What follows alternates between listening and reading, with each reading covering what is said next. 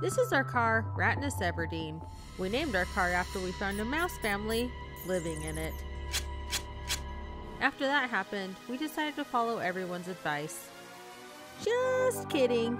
We got a diagnostic ran on the car and luckily, everything checked out great. Since we had just bought the car a few months before, we kept it. But the time has come to say goodbye to Ratniss. We bought an RV and needed to buy a truck that can pull 9,000 pounds. Say hello to our new truck. We'll miss our minivan, Ratniss. You were a great car. In my swagger wagon, yeah, the swagger wagon.